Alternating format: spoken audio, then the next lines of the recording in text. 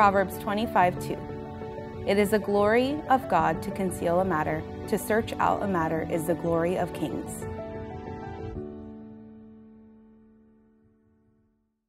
Day number 25. Wisdom is a hide-and-go-seek search. This tells you a little bit about our God here, that He loves to hide things. Now, He doesn't do it vindictively. He doesn't do it cruelly. He hides because He loves the search. He loves to know, do you really want to know about my wisdom? Do you really want to spend time in my presence? Or you just want a quick blessing? Or you just want a quick answer?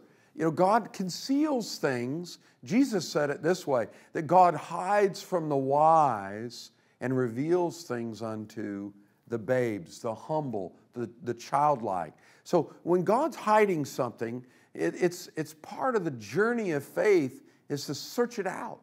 He wants to see, do you really want to know the clarity on this? Do you really want to know His guidance? Do you really want to have His opinion on this? Do you really want to understand what God is doing in this circumstance? Then you got to pay the price. You got to wait on the Lord, search the Lord, ask questions, get advice, search it out. Then when you come upon it, the search has made the finding even sweeter than honey when you get the wisdom that was unlocked to you that God had hidden, not because He's mean. It's like Grandpa when he plays hide and go seek with my grandkids. It's no fun to win. You want them to find you. So you make noises, you cough, you sneeze, who wants to hide in such a way that I can't find Grandpa? I beat my 4-year-old in hide and go seek. That's a demented person.